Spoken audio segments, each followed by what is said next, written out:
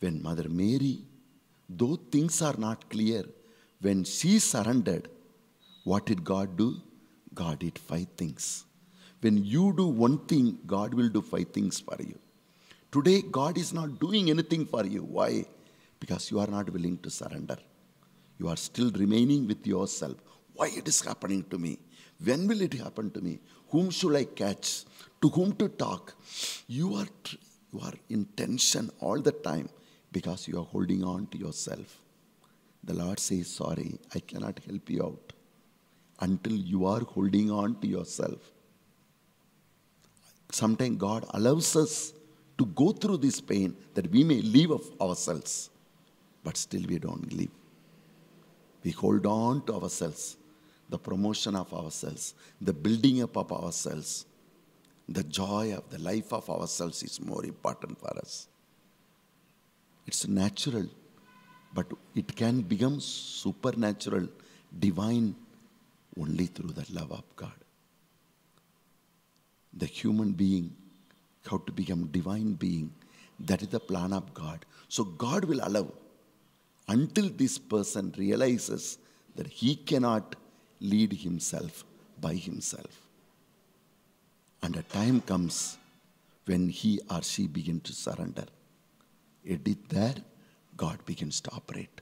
Until then, God doesn't come into the picture. When Mother Mary said, yes, number 1, God spoke to her and said, strengthened her faith. Do not be afraid, Mary. Do not be afraid. God will bless you. God will give the Holy Spirit to you. And He will take care of you. So God strengthens her through His word. And then second thing God does to Mother Mary to build up her willpower. She says, look at your relative Elizabeth. She's an old lady. Even for her child is born. It's already 6 months. So if God could do for Elizabeth, why not? He will do for you. So definitely He will do for you. So giving example of somebody, God strengthened the willpower of Mother Mary.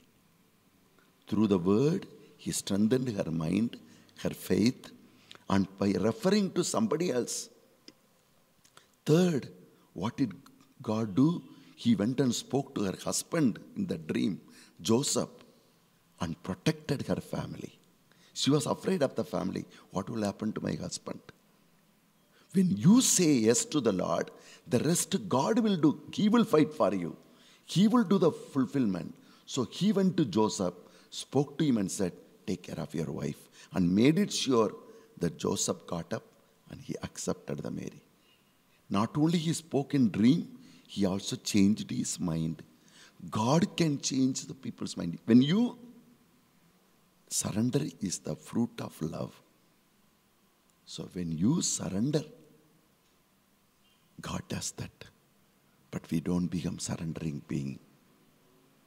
When she said, yes, then the Lord does everything that is needed. He sends the angel to wake up who? The shepherds who are already waiting. Because Mother Mary, when she gives birth, so much energy, blood is going away. She needs some solid food. And that night, who will have? Only the shepherds. They will have the milk. They will have the milk of the sheep. They will have the meat, dry meat. They will keep it. When they kill the goat, some of the meat, they will put it into the sunlight and it will become dried up. They will keep it with them. And whenever they need, they will put the fire and burn it and eat. The meat is giving energy and the milk full of protein. And they are the one who has the coal to make fire. So the Lord's angel spoke to them. So they went. Do you think they might have gone empty-handed? No. They might have carried the milk. They might have even boiled the milk and gone. And they might have taken the meat. They made her taken the coal. What is needed for Mother Mary? God does. Mother Mary never asked. She only surrendered. So God spoke to her, strengthened her. God spoke about Elizabeth and built up her willpower. God spoke to her husband and took care of the family. God spoke to the shepherds and gave the immediate need. Now they have to go and live their lives. So God raises up 3 wise men, because in the cattle shed a lot of smell comes. So one wise man brings frankincense. Another fellow brings myrrh. Myrrh is some kind of sambrani. So that dispels the mosquitoes, dispels the all the dirt.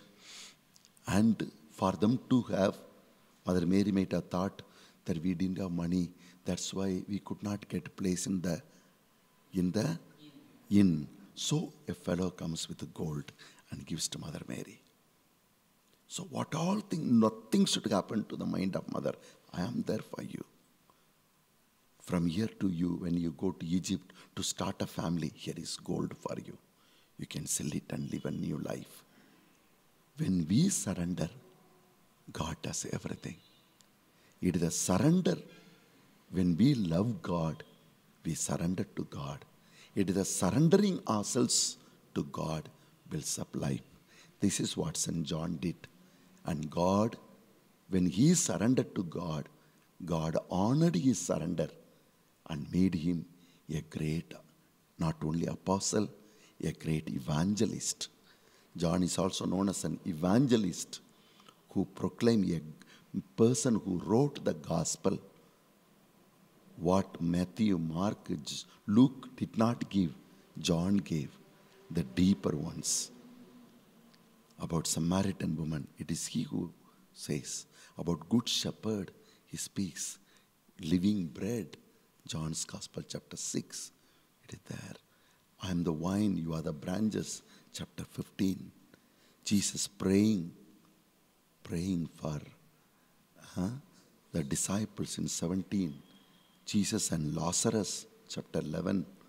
The light of the world, chapter 12. All those things only John gave. You don't find anywhere else. No other gospel. Yes. So, let's pray. Lord, make me a person of love. And make me a person of surrender. Many things in my life I don't understand. Many things that are happening in my life, I don't come to know why it is happening. And naturally, my mind begins to question me. Naturally, I become disturbed man, disturbed woman. Lord, in this time you give us. They wanted to kill John. He loved you, Lord.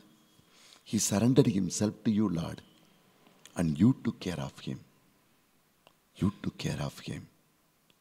Please help us, Lord, that we move from ourselves to love you, to trust you, that we may become surrendered beings.